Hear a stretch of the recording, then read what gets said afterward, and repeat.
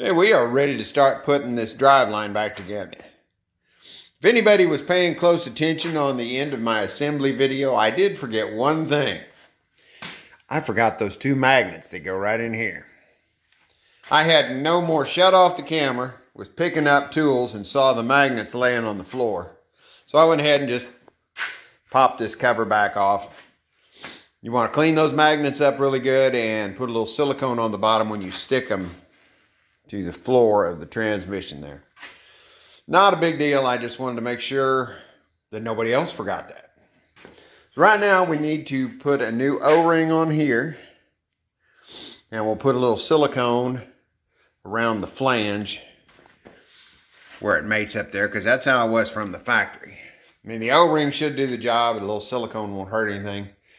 Now, I think you can still get the O-rings from GM. I just sized them out and bought a package of them from McMaster Car. Here's the information there, a size 162 O-ring. So if you want to go that way, I'm thinking this whole pack was cheaper than getting one from GM.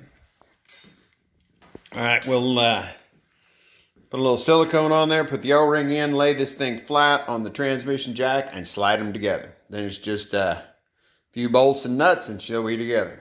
They've got everything lined up pretty well. I'm going to work that pinion with that output shaft into the pinion. You get your bolt holes lined up.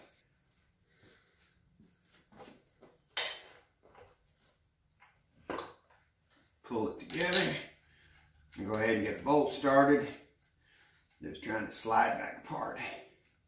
2 bolts and 3 nuts that hold this together. And just keep an eye on the O-ring. Make sure it starts sliding down into the groove. And it is. And everything went together nicely. Alright, I'm going to put Loctite on these bolts. And I'll take one of these nuts all the time. I'll probably Loctite that shaft. That third nut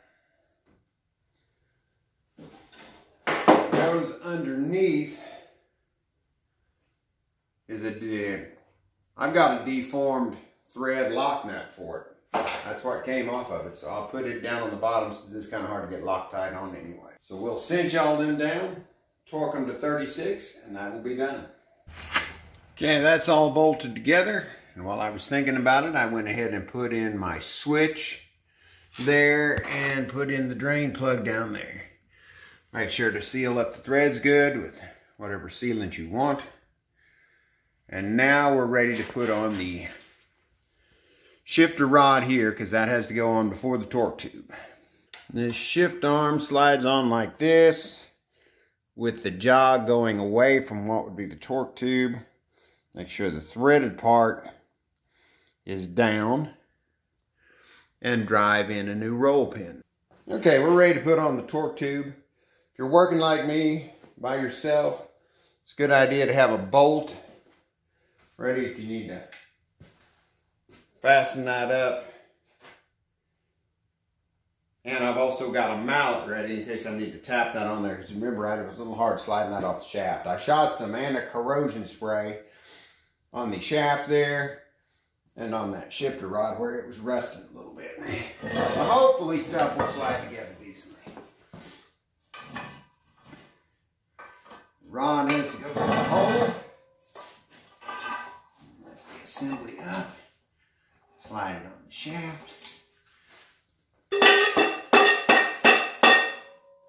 Okay, it's sliding right on. Make sure the pins are lined up. Put a bolt in there. A bolt in the other side next to the pin.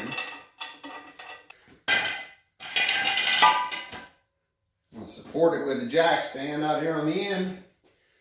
Now I will slowly use these 2 bolts, pull it on up together.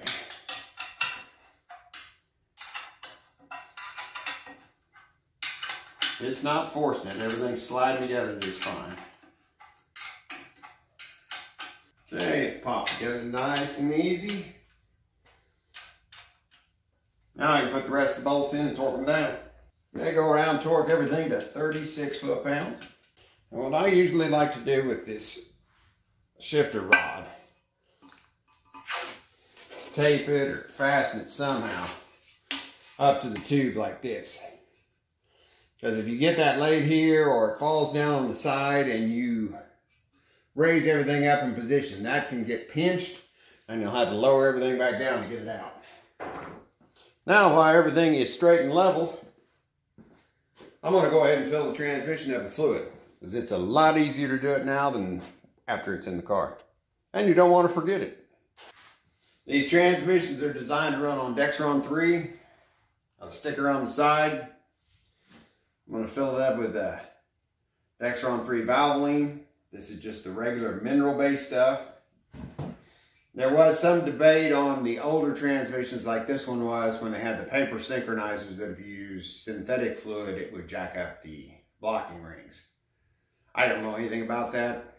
This is the first one of these older ones I've worked on. It's got carbon fiber rings now, so you can use synthetic, you can use the regular mineral base, whatever you want, just use Dexron 3.